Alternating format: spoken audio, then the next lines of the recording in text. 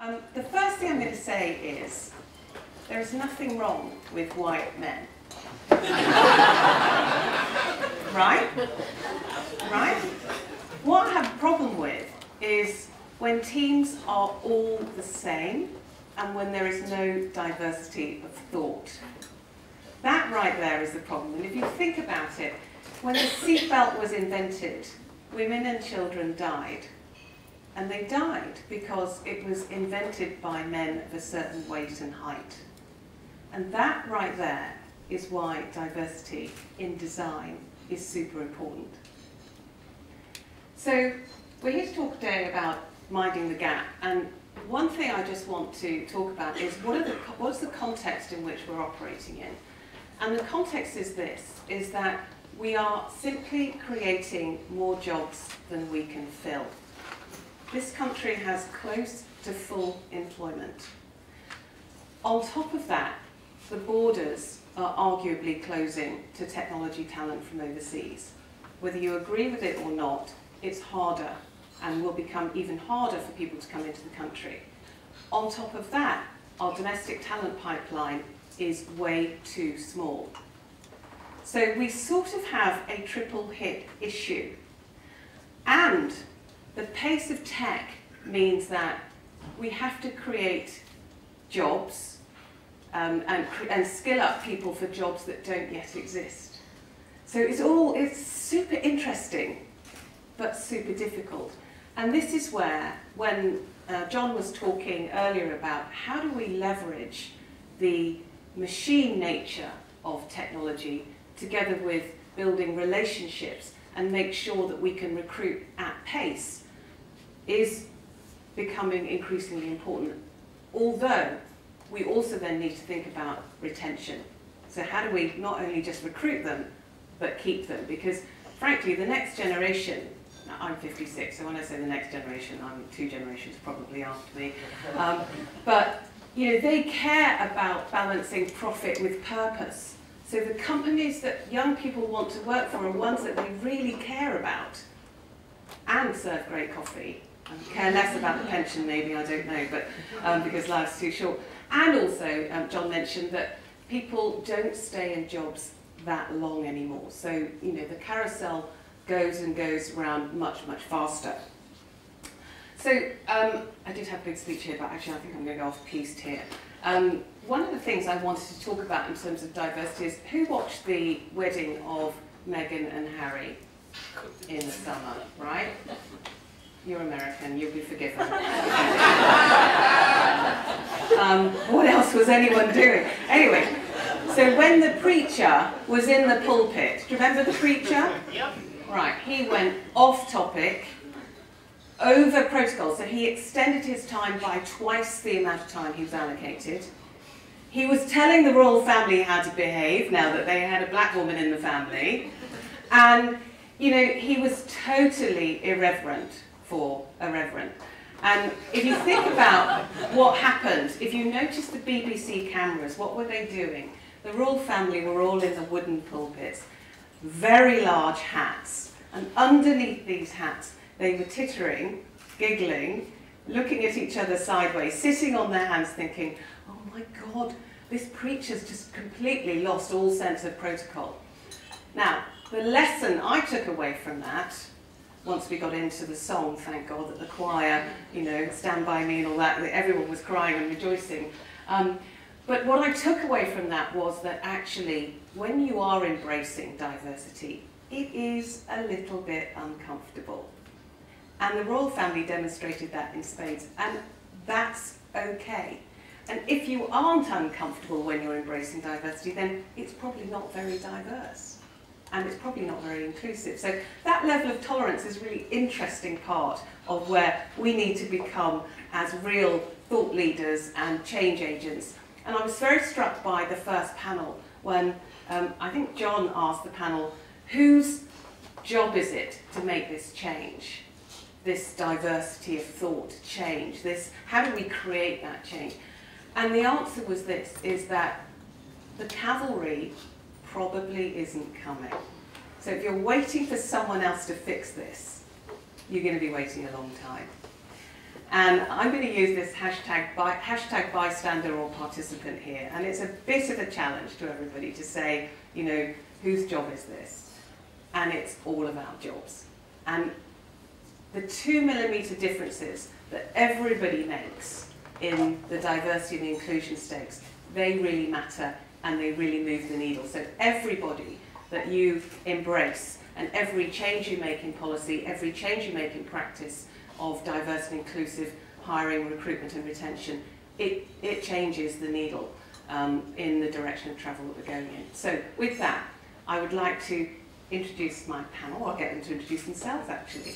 And we're up for an exciting and thought-provoking session, I hope. So, Paulina, would you like to introduce who you are, what you do, and why you care about diversity and inclusion? Hello everyone, my name is Paulina Sygulska. You can call me Pau. I started a company called GrantTree 8 years ago now. These days there are nearly 40 of us. We've got something like £4 million turnover, so a kind of decent, approaching medium-sized company, which I started in my second bedroom while in debt. So a hell of a ride. What we do is not fascinating in any shape or form. No, I'm serious. We essentially enable super interesting clients, over 600 of them, to get funding for their research and development from the government. So what our clients do is way more interesting than what we do. But the way we do it and why we do it is, I feel, more interesting. And the way we run the company is we run with full financial transparency, with holacracy as a governance system. If any of you have heard about it, it's an alternative to hierarchy, giving power back to the people, to a degree where people are able to set their own salaries and have a major say in what direction a company is taking. So we've taken some huge risks there, and I really believe that, it was interesting what you said about the new generation. I really believe that we are living the future of work. And because of the kind of people I revolve around, We'll talk about more fantastic. About that later. Yes, I'll shut up for now. Great. Euan. I'm Euan, co-founder and CEO of WhiteHat, and for those of you who don't know us, we are a tech startup building an outstanding alternative to university through apprenticeships. So we believe that it's our mission to create a diverse group of future leaders, and the way in which we do that is through building these great apprenticeship programs. And we basically focus on 3 areas to make this happen. The first is to open up hiring, so give employers a framework to measure potential that isn't just based on work experience and academics, because that bit is pretty crucial. The second is to get some of the best content and practitioners from around the world and bring it into apprenticeships, because without having those stretching, developing learning programs, you're not really giving people a fantastic experience. And then the third and final part is in many ways the most important. It's to plug apprentices into an on and offline community of other apprentices, so they can build social capital, they can network with each other and learn from each other. And I think at a top level, the societal challenge we're trying to address is, how do we make sure that the very best jobs, particularly in tech, of the next decade, don't just go to the same people that the very best jobs of the last decade went to? Because if we can't solve for that, we're going to see far worse outcomes than Brexit and Trump and some of the things that have happened across the world over the last few years. Thank you. Jordan. I'm Jordan McRae, the CEO and founder of Mobilus Labs. What we do is fascinating. We've developed a hardware-software platform for voice communication for extreme environments. So the hardware, we use something called bone conduction, two-way bone conduction. It essentially allows you to receive and transmit voice without anything in your ears or anything in your hands, just through vibration on your head. So we have a small module that goes into the back of your head, vibrates. You don't feel the vibration, but you hear a voice inside your head, is effectively the result. It's apparently very similar to many episodes of Black Mirror, which I also didn't see. Apparently. I don't know, I must be building a company or something. In a cave. Yeah.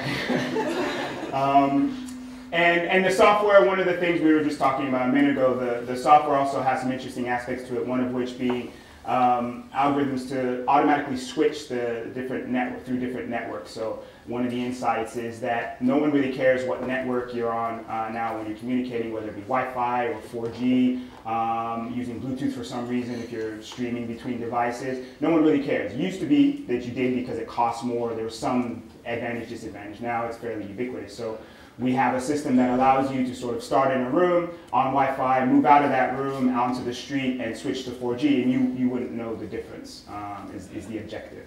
And so we're using this software and hardware for teams in extreme environments where there's a lot of noise, where there's a real health and safety or sort of high value risk associated with not being able to communicate with a team. So first responders, emergency response, warehouses, factories, and things of that sort.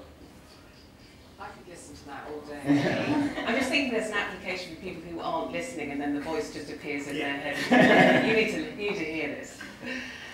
June. Lovely June. Hi, I'm June Angelides, and I'm the founder of Mums in Tech.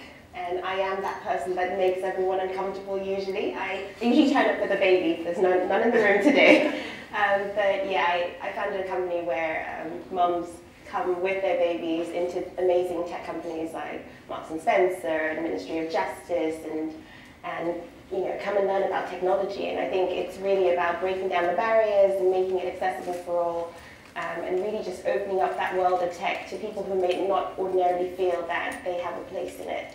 And that's what I'm really passionate about in flexible working. Yeah, thank you. So my first question is, how do we widen participation? I mean, you know, we always employ the same old.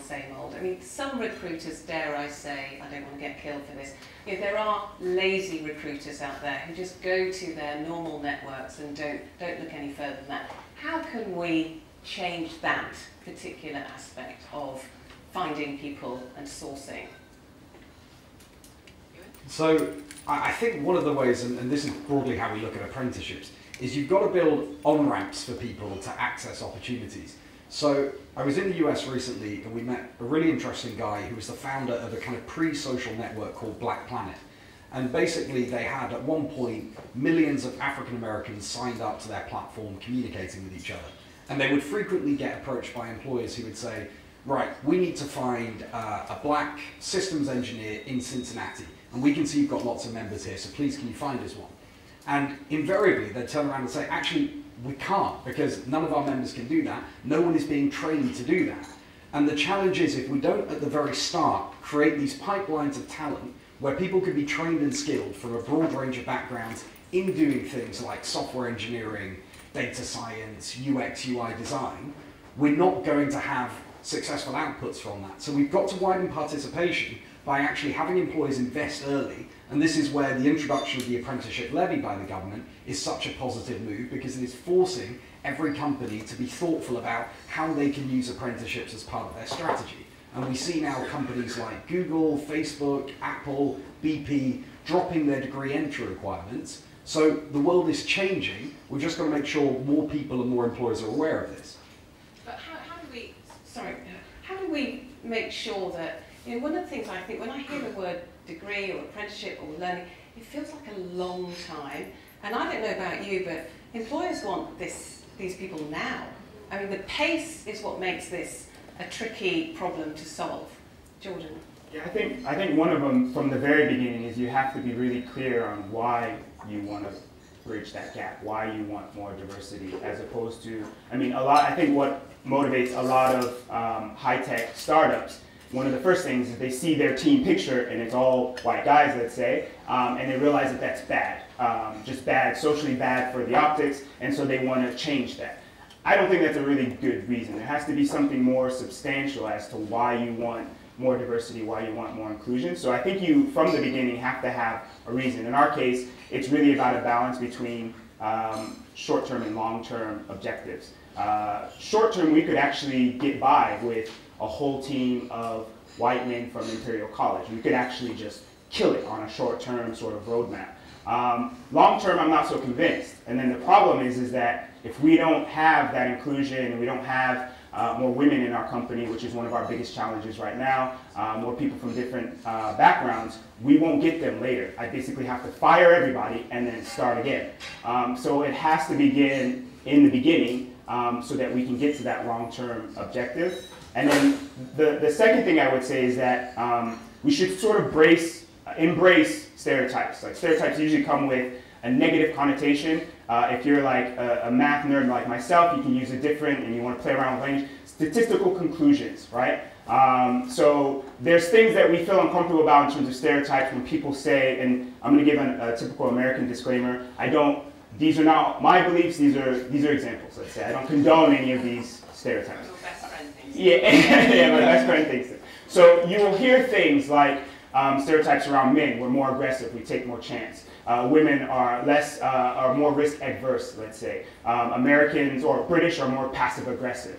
These things make us uncomfortable to some extent. But then there's stereotypes like, I heard one the other day was super interesting, which is if you create a job description and you have 5 bullet points of what's required for that job description. If a woman sees that job description and she doesn't have all 5 of them, she won't apply. If a man sees that and he's got 2, he's like, I'm a shoo-in, and he'll apply. And this can, and whether this is right or wrong, I don't know, but this could explain why for our software development profiles, I know that there's plenty of women out there that are capable of fulfilling that job. I don't get any applications, right? So there's probably things that I'm doing as a founder, as a recruiter, that I could adjust if I specifically want more inclusion, more applications from a more diverse background. And you could, for example, say, I only need 2 out of 5 of this list. Yes, exactly. For example. Yeah, it's sure that there's probably 2 that are your real priority ones. And then the other ones, and as a man, I probably wrote it thinking, I only need these 2, but I'm going to put these 4 here because they're going to apply anyways. And so that type of insight, which does come from, that stat that I gave you, it probably, most of you in the room are like, yeah, that probably makes sense, that's probably true. But it's just as much as a stereotype as some of these other things you might hear. So there's an interesting thing, I think, about like hearing those things and trying to figure out what of them are just sort of broad generalizations and what of them you can actually action on and test and see if that helps you get to your objective. And thank you for the energy behind that answer. What I will say is that stereotyping starts really young, doesn't it? We paint our nurseries certain colours, don't we? And so it starts really young. And actually also in tech, I've noticed that if we were starting a football team for the nation, we would scout for talent at age, what? 8? In tech, we expect them to rock up fully formed at age, 18 plus. So that's kind of an odd thing to do as well. But stereotyping, June, we do that through, this is for girls, this is for boys, this is a girl job, this is a boy job, this is a girl toy, this is a boy toy. So how do we stop? Where do we start and stop with that? What's allowed? Are you allowed to have a pink jumper? Is that frowned upon? Well, I mean, I've got a son, I've got 2 daughters. I think for me as a parent, it's my responsibility to educate them and make them aware that those opportunities exist for both of them. The other day my son said he wanted to work at Facebook and he wanted to build robots, and I said, yeah, Ivy can do that too. So it's just making him aware, and I think that conversation sort of has to seep through the education system really early on. The role models need to go in. I love like the Founders for Schools going in and having those conversations, letting them see, yeah, women are scientists and a woman can be head of the Royal Academy of Engineering, and I think those conversations need to be continued at home, just really showcasing that it happens. I think that's right, and there is this idea that you are a role model whether you choose to be or not, and this is evidenced by if you talk to your children or your little people in your life in some way and you don't think it's actually landing any of the messages that you're saying, you say one swear word and I promise you they will pick it up in a heartbeat. So you are a role model whether you choose to be or not, and that's quite interesting in both families and leadership and those subliminal messages that we give to our kids. Just one thought on the stereotyping though is that I was told the other day that when we name hurricanes or tornadoes and things, Hurricane Harry and or this is Storm Juliet, apparently, when it's named after a woman, people take less action to avoid the storm or the hurricane than if it's named after a man. Go figure. Right? And more people die when they're named after women. Oh no. Yeah. Fact. Fact. Shocking, right? Just my point on stereotypes. Anyway, Pal, thoughts on, now I'm super interested, self-managing teams. I would love to sort of name my own salary level. Right, who wouldn't Why want to do don't you? Well, I do, sort of, actually. Please, this is the example. My point is, though, in a team, I don't know if I want feisty women on my panels, but anyway, we've got one. Self-managing teams, though, naming your own salary, I mean, the idea of that sounds like entirely unmanageable. How does that work? It sounds unmanageable until you have a kind of culture on this style where you actually believe in people and where you actually so it's the people it's the type of person you choose. Absolutely, that and that's when we're going to get to right. how we recruit for Right. that. But it is about really giving people power, and not just giving people power to make a decision on something, but to be able to defend that decision, Yeah. to take that decision responsibly. Because if everybody knows what that salary is, there's going to be conversations. Normally they're water cooler conversations, but here they're going to be out there conversations. So it's just believing that we're adults, we can handle that, and if we cannot be trusted with figuring out how much we're worth in the workplace, how the hell can we be trusted with a company budget, with really taking the lead in some really innovative projects? So that's where I come from personally. And just on the diversity side of that, Yeah. so there are lots of women who suffer from self-worth, and I certainly counted myself in that when I was younger, and I would say that women might have a tendency to say, I'm not worth that much. I mean, we've been there, right? So how do you make up for that? Yeah. Very good question. So I think it's not necessarily just a women thing, it's what incentivizes you, and some people are more incentivized by pay and more willing to really step up for themselves. Some people are less. And statistically, probably more of those people will be women. So we have biannual salary reviews where we're still kind of changing our systems and constantly figuring out what's best. But to make up for the fact that some people are going to be more eager reviewing their salary on an ongoing basis than others, we have regular salary reviews to encourage people to go out there and spend time talking to recruiters, to actually find out, realistically speaking, what kind of job in that kind of sector they would be able to find, and to really make a decision, do I want to stay in this company? Like, is this something that's aligned with my growth as a professional as well? So we encourage people to really review their salary periodically based on the complexity of what they do and based on the uncertainty that they're facing in their everyday. And do you think it can scale? I mean, if I was, a 50,000 person company, can that scale? I totally believe so, because of the books I've read and the leaders I've spoken to. When you take companies, we were actually inspired by many years ago when we decided to introduce open salary by Ricardo Semler, the founder of Semco.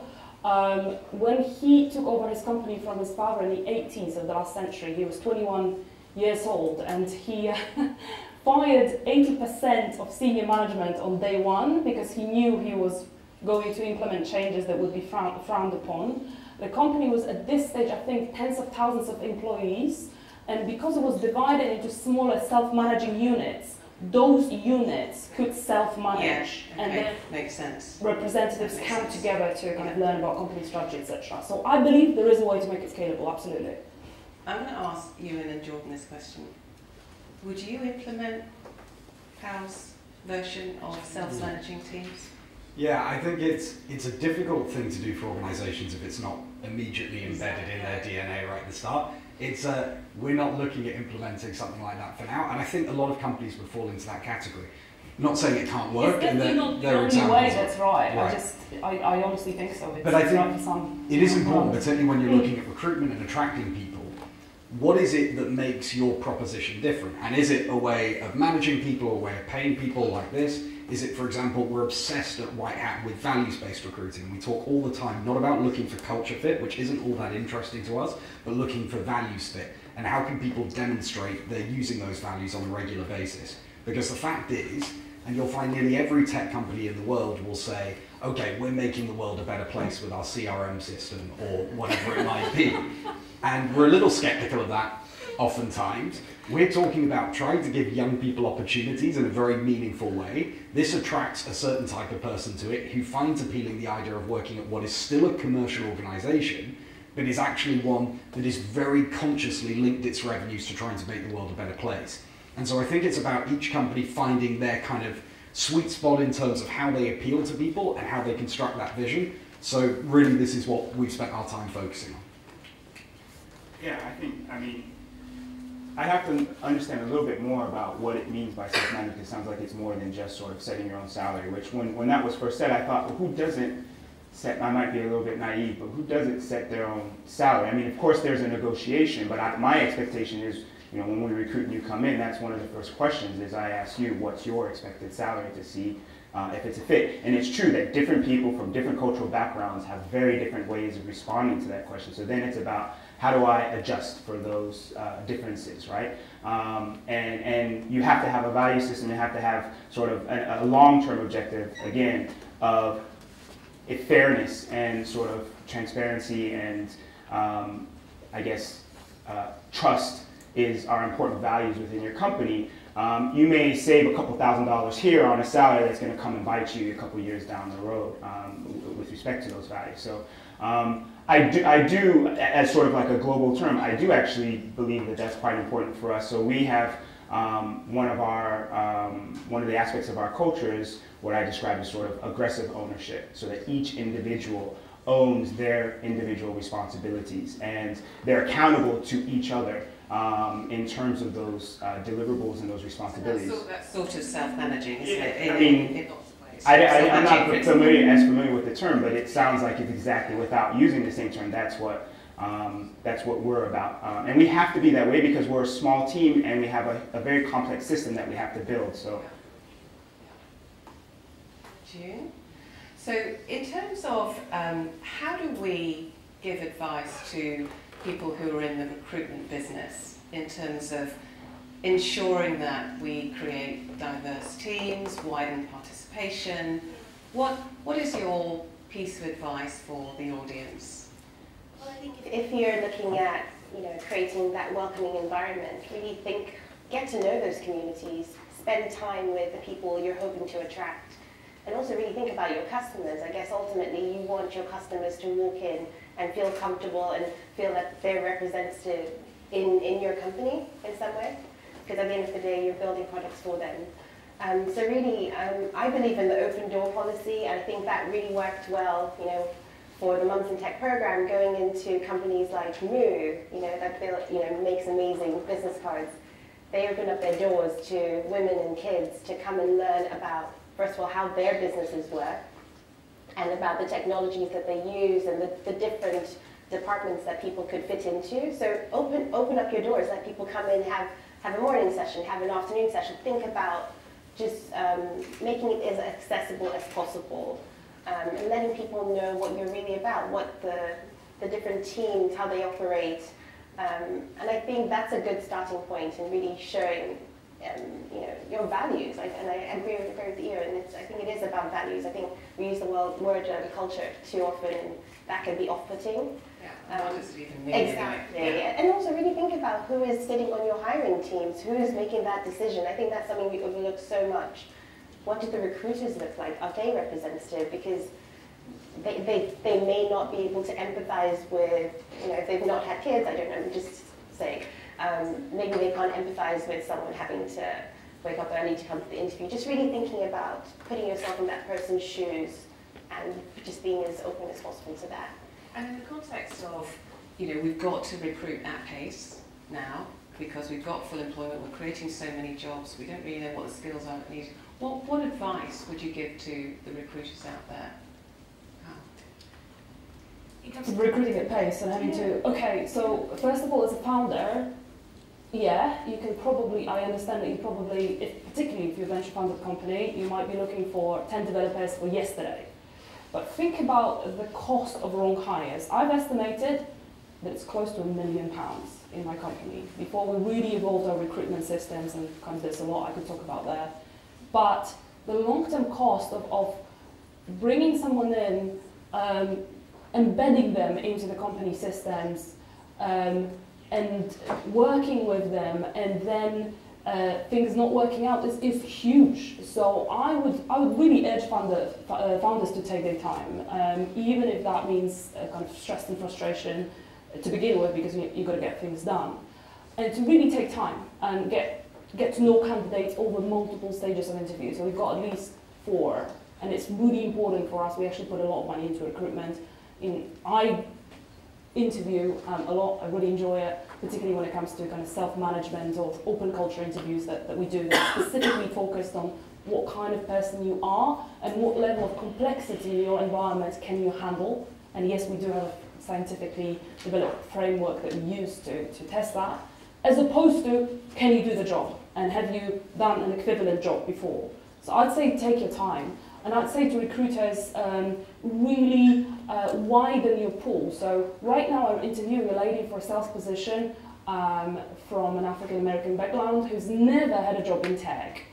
And she's fantastic. I don't see any reason whatsoever why, with a bit of training, and she seems to be able to pick up things very quickly, she wouldn't be able to sell our product and our service. So really think out of the box. And that, a colleague of mine is interviewing somebody with, I can't remember whether it's dyslexia, but it's some kind of disorder where it's to do with how you understand things that you read. And we're having a big team-wide discussion. Okay, if we want to have a kind of team that represents society and our clients, like how can we create an environment that will serve this person just as all the others of us who don't have that particular disability? So I honestly believe that for long-term success, what you said, I think it's paramount. If you're after just a short-term buck, that's fine, but I don't think any of us really are. And I think that's really interesting, that as the pace of technology increases, that our ability to leave a lot of people behind is quite high.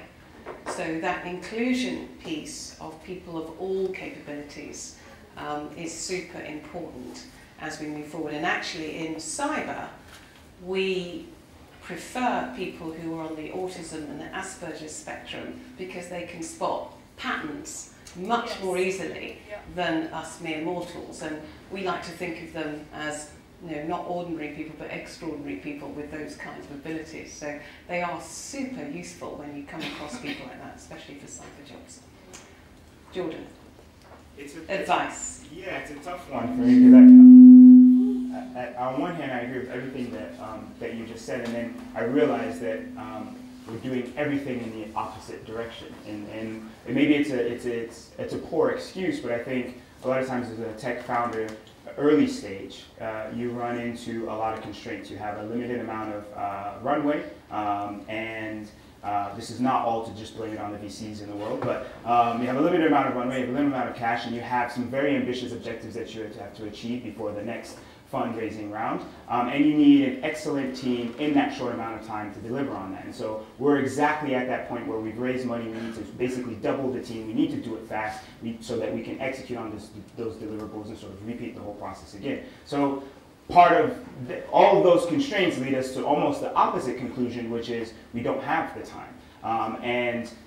My advice almost would go in the other direction, which is, and perhaps biased by my experience, which is really think about the few key things that are important. And usually they can't be tested in an interview process. You only figure them out once the person is on the job. And so then it's a question of how do you set up an appropriate amount of probation period with really, really, really clear objectives communicated from both sides, and from the very beginning have a really transparent conversation that says, hey, we have really high hopes about you coming in, we're super excited, but it's still to be seen. And that's kind of an uncomfortable question, because usually you want to feel like you get the job, you got the job. But that's not exactly the case, especially for us with hardware. Like, you either do know how to solder a board together or you don't. And if you don't, as nice as you are, it's going to be really tough to continue to have you on board if we have a limited runway, right?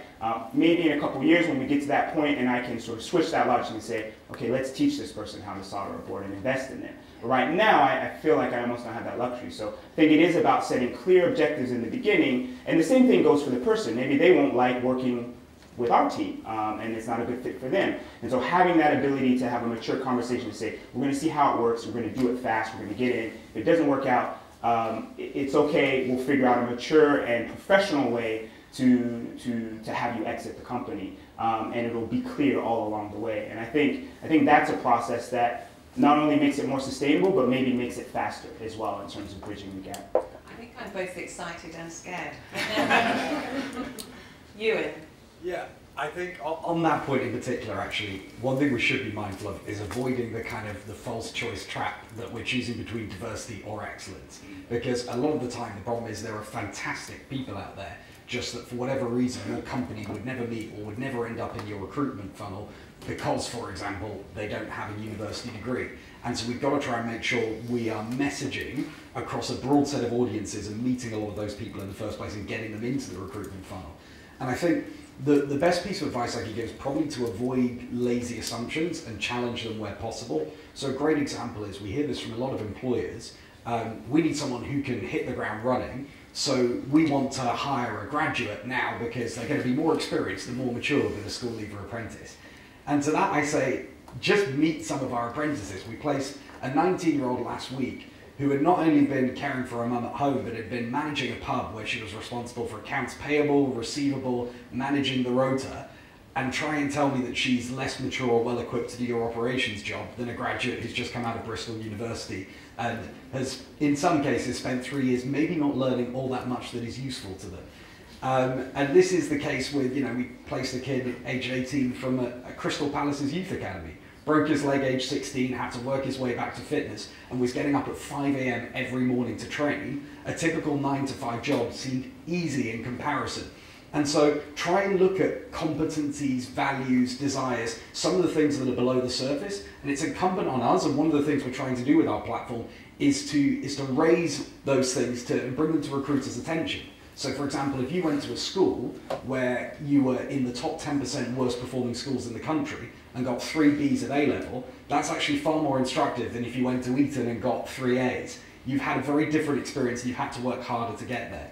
So we need to avoid those lazy assumptions.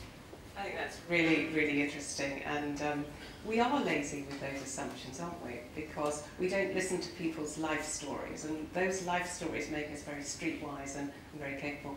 So we're going to go to questions, but just before we do go to questions, I just want to point you to a really interesting TED Talk by a lady called Margaret Heffernan. I don't know if you know her, she's my mentor. And she has this TED Talk on super chickens. Have you seen it? No. So super chickens is really interesting because she has these 2 sets of chickens. One set, normal set of diverse average chickens. It's really easy to see productivity of these chickens because they lay 1 egg a day, right? Clear. So you know when they're being productive. And there's this other set of chickens, and these are super chickens. And these are chickens that can lay up to 5 or even 6 chickens a day. And they leave them for 6 generations to see how they get on. And what happens is, because the super chickens are all bred to be very similar, what happened after 6 generations was that the diverse chickens were all roaming around 1 egg a day. They were still roaming around 100 eggs a day. Perfect. Super chickens, all but 3 were dead.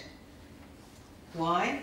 Because to survive, they had to kill each other and fight for survival, fight for the supreme top egg-laying chicken. My point about that is that diversity really matters if you want outstanding business outcomes. If you want super chickens, hire everybody who's the same.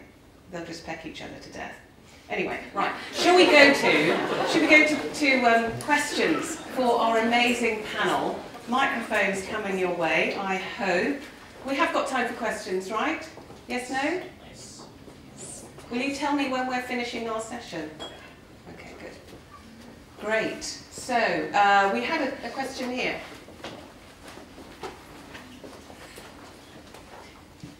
First off, that was awesome. Thank you for sharing. Have you watched Black Mirror? Because you're American. I have, yeah, for sure. It's really scary. I know. I want to talk about the future of work, which everyone seems to have a different opinion on. We know jobs are being automated, people are being displaced, and everything from truck drivers to lawyers and bankers. And now I'm curious what your thoughts are on the value of not having technical skills, the liberal arts education, the ability to think. And I'm curious if you think it's actually more important to teach young people how to code, or if it's more important to teach them how to think. That's a really great question. I was about to say, fuck coding, think. Before you said that. Sorry, what did you say? I didn't say anything. I think you must have overheard something. Don't tweet that. Sometimes it feels like the world is full of human potential, but we're on the brink of a disaster. I don't have time to be polite. Anyway. And you're not saying that. No, I'm the reverend. I'm actually excited about the whole man versus the machine thing, because I think that forces us humans to really step into our mastery and our leadership and what it means to fully tap into our potential. Creative potential, thinking potential as human beings, as opposed to kind of learn a particular job from here to there and how to handle it and kind of repeatedly do it for 50 years of your life or whatever it is. So I'm actually excited because more machines will hopefully make us become more human, step into our humanity and therefore our human potential fuller. So that's what I'm actually hoping for. And while I work and I have worked and I've dated geeks all my life and I have huge respect for technical people, I really, really do, and I'm an aspiring geek myself, I honestly believe that human potential comes in so many different shapes and forms, and it's about really honing in on what it is in yourself and following that path, as opposed to kind of finding a job in order to be able to do this thing from 9 to 5 and earn some money in order to do your growth and development somewhere else after hours. I think that's ludicrous. So I'm excited. Thank you. Anyone got any thoughts? Jordan, you look like you can't stop yourself. Come on, let's have it. I thought I was going to get boxed in as the black Baptist pastor. He's getting you off piece, I can tell. I don't think you have to choose between the two, as long as you're careful with language. So I think I think coding is not just about coding. You have to think, right? So I think the way that I would describe it is I would advise my nephew, I would advise him to be a software engineer versus a software developer. And this is biased by me being an engineer, but I think at the core of what you're doing is you're problem solving. And it's going to be a much longer time before machines replace that. But I do agree, I do personally believe that whatever is related to creativity and problem solving with creative sort of mindset, they're going to be the new sort of cool guys on the block. And it goes in cycles, right? Like it used to be the jocks, now it's the geeks, and then we're going to all get replaced by the theater, creative artists. Humans get replaced by the humans. But I was with the author of Sapiens and Homo Deus the other day, Yuval Noah Harari, and he was talking about the fourth industrial revolution, which we are in. And he said, if you think the fourth industrial revolution is going to come and hit you, and then we will stabilize thereafter, then think again, because it's going to hit you, and hit you, and hit you, and hit you again. And he said, it's not the loss of jobs that he's concerned about when it comes to automation. It's our ability to reskill ourselves every 10 years or less. And that is the nature of, I guess, employment, but also how we survive will be much more aligned with lifelong learning, and not what your employer wants you to do, but your personal responsibility for who you become next time round. So, if you want to come back as a stick insect or a geek or whatever you want to come back next time as, then you've got 10 years to think about it, according to him.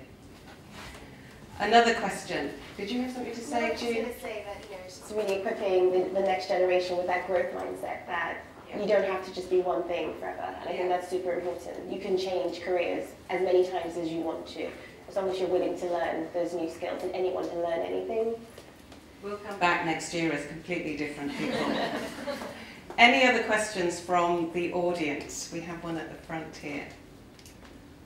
Thank you. That was a fascinating talk and debate. Can I link stereotypes with an earlier topic of salaries?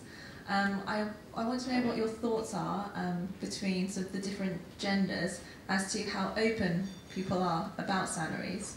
I had, or maybe culturally, I had a particular experience that was had a big impact on me. I was in Silicon Valley for a very short period of time, and at that time I was negotiating a salary for a different job, or actually not negotiating a salary for a new job. And then one of my friends who worked at Google at the time just asked me point blank, what's the salary that you're asking for? And I told her what salary I wasn't asking for, but what salary I just settled with. And then she said, you need to be asking for 3 times that amount. And I just found it really empowering, because it was one of the first women who had spoken to me about what she thought I was worth. And I'd never, the only other people that I have seen speak to each other about that were all of the guys on my, engineering course. So I sort of have this impression that men tend to speak very openly with each other about salaries, but women, we don't open up about that to actually challenge each other and share that information. We do have platforms like Glassdoor that, does start to make that more visible now, but would love to hear your thoughts on that. So my position on that is that networks really matter. And I will just say one massive difference between the tech sector in this country versus the tech sector in Silicon Valley, as an example, is that we definitely stand on the shoulders of each other in this community here. I think we are very supportive here, maybe because it's smaller, we tend to know virtually everybody, and we tend to be very open and connected, and if we had had that conversation, I absolutely would have talked to you in that same way, what do you think? I probably wouldn't have said, you're worth 3 times more. I probably would have said, this is what everybody else is thinking about. But, in a mentoring conversation, those things happen, I think, quite a lot. June, would you agree? Absolutely. I mean, when I look back at my earlier career, I would never have thought to ask anyone, what is the average salary? But obviously, joining the tech sector, Jacqueline's absolutely right. It's a lot more transparent, and people have those open conversations. And obviously, with the gender pay gap, it's just sort of front of mind, and you're thinking about it more. Am I getting paid as much as the person next to me? And we need to set a time to actually have that conversation. And by the way, the gender pay gap, people talk about this all the time. You may not know this because this wasn't on Black Mirror, but it is the gender, and you haven't seen it. The gender pay gap, though, people are saying, it's the wrong metrics, but actually the only thing we need to worry about with the gender pay gap is it shows you where the power and influence is within an organisation, and it points to things like, I think the stat is, in retail, as an example, which is a very, very big business in this country, we're the largest e-commerce market in the world after China, I think. And in this country, only 8% of jobs are in either finance or leadership roles in retail. So the power and influence is not in the places where they invest the money. And that's really interesting, because those sorts of facts are super interesting from the gender pay gap piece, and that's where we can all make the difference. How are we doing for time, team talent? One more question? Great, thanks, John. So I just wanted to follow on from the previous salary question, and I was interested to know your opinions on where you would lie in terms of requesting candidates for salary information. So, for example, for certain states, I believe Massachusetts in the states have legislated against it, because data has shown that often women and ethnic minorities are impacted negatively by revealing their salary history, and thus we're just perpetuating the ongoing salary disparities. But I know that a lot of companies are very keen on this information, so I was just interested to get your views on that. I really like your question. I'm not sure it does work. So as an employer, so that's to all of the founders and all of those of you who are on recruiting teams, it's, you're supposed to be in a stronger negotiating position if, like, you are the second person who names the figure. So, like, see what they say and then see if you can get it lower. We say no.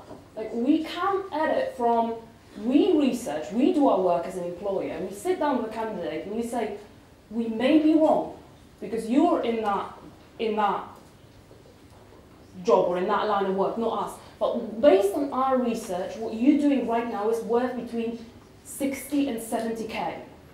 Are we right? What do you think?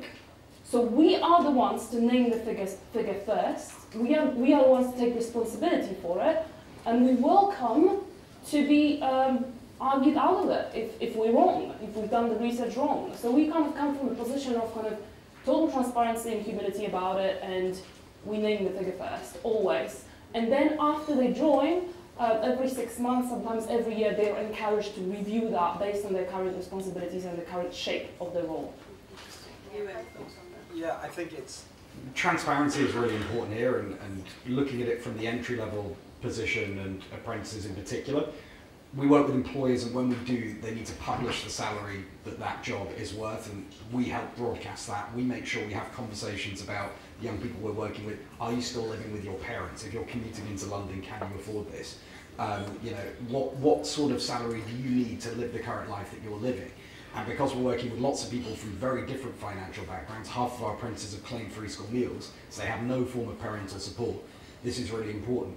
But we do also teach them, and it's not entitlement, and people often get confused actually between this kind of idea of millennial entitlement, and then Gen Z is still quite different soon. But you've got to teach them how to and when to have the conversation around, am I being paid what is a fair amount for what I'm doing? When should I receive more money for what I'm doing? And also, how does the salary I'm being paid fit into my value to the company and what the people around me are earning?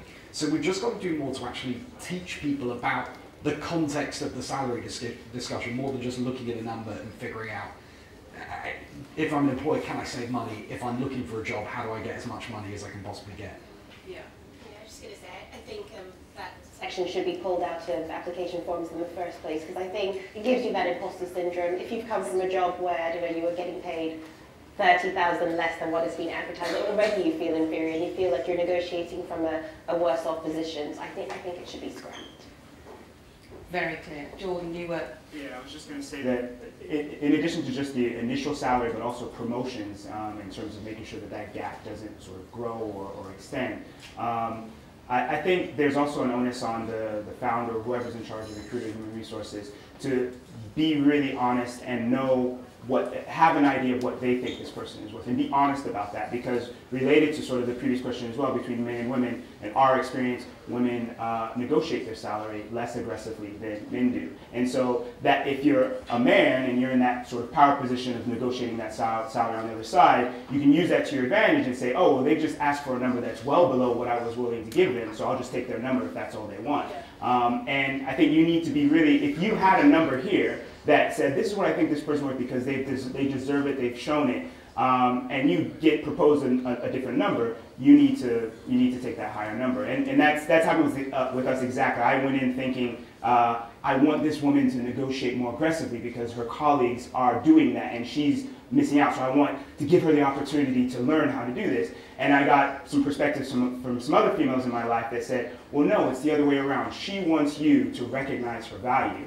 And offer her something that recognizes her value. And that takes effort to think about that more than just saying, I'm going to say this, you're going to say this, we're going to meet in the middle. Yeah, and acknowledgement really matters. So that's a good thing to end on. I don't know whether we have confused you or clarified things for you, but certainly it's been a joy to share our panel with you. Pau, Euan, Jordan, June, thank you very much, and thank you for being here.